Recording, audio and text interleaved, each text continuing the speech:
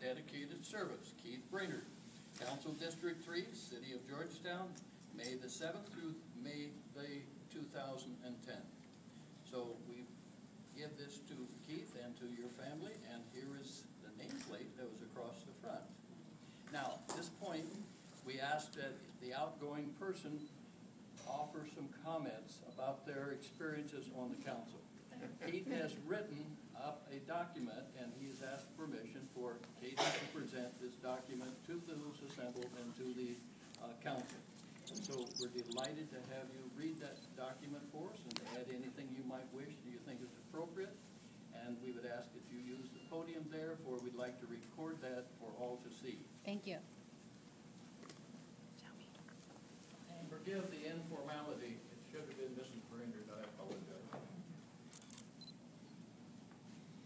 My name is Katie Bradford. I'm Keith Brainerd's wife, and these are our two oldest sons, Shelby Brainerd and Nicholas Brainerd. And now I'd like to share with you Keith's comments. Mayor Garber, members of the council, distinguished guests. I regret that I am unable to join you on this special day, as I have a long-standing commitment to be out of state. It is with mixed emotions that I leave this council. I often have lamented the absence of contested city council races in Georgetown. A campaign provides a reality check, forcing candidates to compare their views with those of the voters. Contested political races are healthy for our democratic system and for our city, and I would like to thank Danny Meggs for relieving the concern I had about running unopposed. It is said that when you give your time to a cause greater than yourself, it changes you more than you change it. This is true regarding my service on the city council. Whatever changes to the city I may have affected or dwarfed by the change this experience has had on me.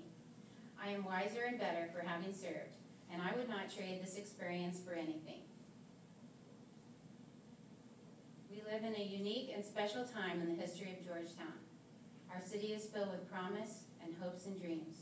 The future of our city is bright, and we, all of us, are uniquely situated to play a role in shaping that future. Paul Brandenburg is a fine leader and manager, and I believe he has the skills, talent, and ability to lead this city to its next level. Georgetown City staff includes many tremendous professionals. I would not name any one of them lest I forget another, but their commitment to excellence is an inspiration to me and proof that our tax dollars are well spent. Working as a public employee is a noble calling, often with its own set of sacrifices and challenges, and we are fortunate to have had so many working here. Now, there are a few issues in particular that I would like to touch on. On the issue of social services spending, in the 6 years prior to my tenure, annual city spending on social services more than tripled, from around $100,000 to $400,000. We learned that the city of Georgetown spends far more on social services per capita than any other Texas city of comparable size. Out of respect for taxpayers and to promote the spirit of individual giving, I led an effort not to diminish this spending, but to freeze it until the size of our population catches up with the level of spending. One of Georgetown's distinguishing attributes is the city's deep and pervasive sense of community. The spirit of charitable giving, love of neighbor, and volunteerism are alive and on full display here. Ours is a community filled with generous people and organizations, a spirit that government cannot and should not try to displace. As Ronald Reagan said, nations crumble from within when the citizenry asks of government those things which the citizenry might better provide for itself. The source and sustenance of Georgetown's sense of community is its people, not its government. The critical and redeeming element of giving, whether it is of one's time or money or something else, is that such giving is a result of individual and voluntary sacrifice of one's own resources based on individual choices of how and to whom to give. Redistributing wealth does not promote a spirit of community. Ronald Reagan also said, no matter how big and powerful government gets and the many services it provides, it can never take the place of volunteers. Freezing spending on social services is not politically correct, and frankly, it's not fun either. Who wouldn't want to approve ever-increasing funding for such causes as the Lone Star Circle of Care and the Boys and Girls Club? These are great organizations doing great work for residents of our city. But it's not our money we're spending, and I was not elected to make decisions that are politically correct or easy.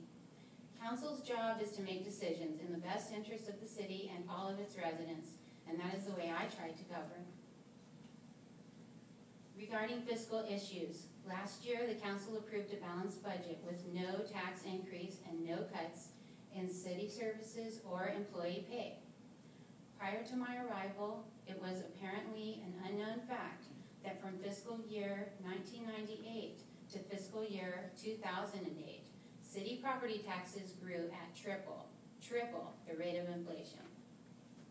I was proud to have been part of a council majority that insisted on balancing the budget last year with no tax increase. Although the property tax offers many benefits to a taxing entity, it also is a blunt instrument inflicting itself regardless of a property owner's ability to pay.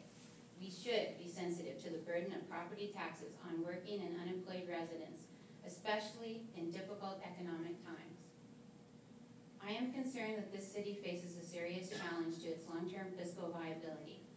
Georgetown has by far a larger portion of its property tax base frozen for the over age 65 exemption. A larger portion of its property tax frozen for the over age 65 exemption than any city in Texas. As the proportion of this frozen revenue source grows, the city will be forced to find alternative sources to fund essential city services. Attempting to address this challenge by simply shifting an ever-increasing tax burden to those whose property taxes are not frozen will lead to fiscal and demographic decline by discouraging younger people from buying homes here, threatening the city with an inescapable fiscal and demographic spiral. In addition to social services spending and the achievement of the balanced budget with no tax increase, another issue that arose during my tenure was pension benefits. In my day job, I promote the preservation of pension benefits for employees of state and local government. Above all else, a pension plan must be sustainable, and affordability is an essential part of sustainability. The council's action to adjust pension benefits for city employees was prudent and appropriate because it promoted the sustainability of the city's pension plan. And now for a few final thoughts. Effective policymaking requires that council members challenge assumptions, ask hard and sometimes unpleasant questions, and demand unvarnished responses. Silent consent and routine affirmation are not healthy features of governing board behavior. Sound policymaking also demands that residents be informed of the issues they are voting on. Voters deserve to know what separates the candidates, why candidates are running, and why they believe they should be elected. I am hopeful that future candidates for office in Georgetown will be asked hard and critical questions about such matters. When our nation was founded, Thomas Jefferson envisioned a government overseen by regular people, farmers, doctors, tradespeople, who left their jobs to do their part in making sure the government continued to function in a manner that reflects the will of the people and that it is transparent and accountable. It has been my honor and privilege to play a small part in fulfilling Jefferson's grand vision of this great nation by serving on the Georgetown City Council. And now it is Danny Megg's turn to help oversee our city. I am certain that Danny will serve his district with distinction and integrity, and I am thrilled to have someone who has described himself as a Reagan Republican and conservative succeed me in this seat. And so, I am not saying goodbye today, because I am not leaving. I will continue to live here, to be involved, and to pay attention to our government. Rather than goodbye, the better words are au revoir, which means until we meet again. God bless you and our city. Thank you.